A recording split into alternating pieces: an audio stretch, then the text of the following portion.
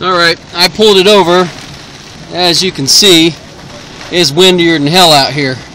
It's like a mini hurricane came through. So I kind of park it at a jackknife angle that make it harder for the wind to blow it over. It always happens to me when I'm empty. I always get into these cute little freaking storms. So we're not going to roll anymore. As you can see with the rain coming down and at an angle, it's just super windy. And you can see the American flag over there just flopping around the breeze like crazy.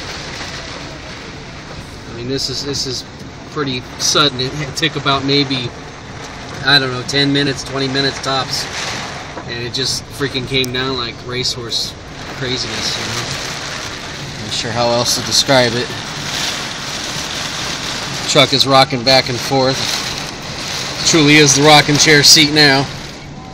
So we're just going to sit here and wait it out for a little bit, because I didn't come all these miles this week to lay down and take a nap on the road, you know? We'll see what happens over here in Pendleton, Indiana. Thank God for the speedway and the nice little area to pull into, otherwise I don't know what I would have done. So, just waiting out the storm.